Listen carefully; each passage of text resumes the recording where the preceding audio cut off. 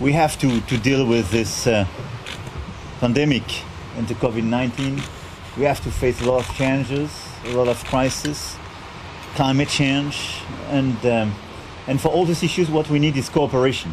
And I think it's great to have the US president part of the club and very willing to cooperate. And I think that what you demonstrate is that leadership is partnership.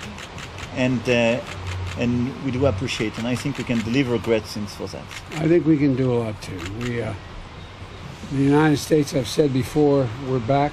The U.S. is back. We feel very, very strongly about the cohesion of NATO, and I, for one, think that the European Union is an incredibly strong and vibrant entity.